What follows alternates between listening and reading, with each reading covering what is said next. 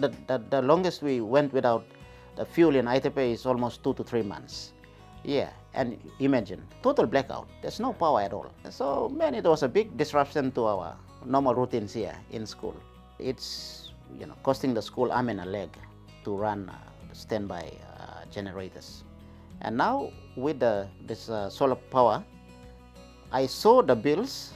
It was a 70 to 80% reduction of what we normally pay. So that's a big help in terms of cost.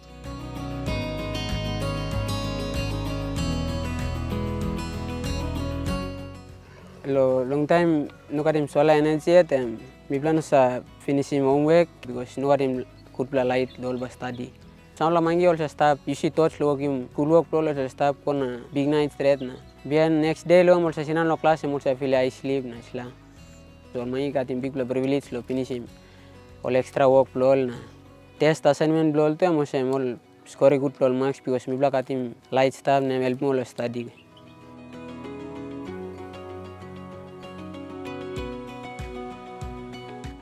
With the shortage of water, problems with electricity and all this, we used to go to Rayu River to wash. Then it takes about half an hour to walk to the river and back. So this consumes time. Today it's water running and we used to do what we want to do, like water, toilet, everything.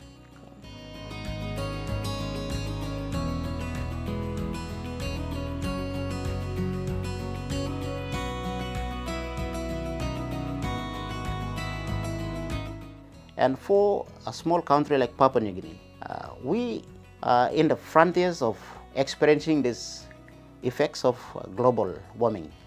Our little islands and the shorelines, the sea is eating in.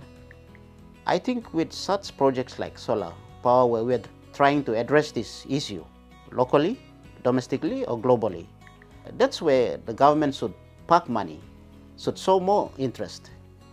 We are the lucky ones. We came to this school, but some other school I don't know how they do their studies. I feel sorry for them.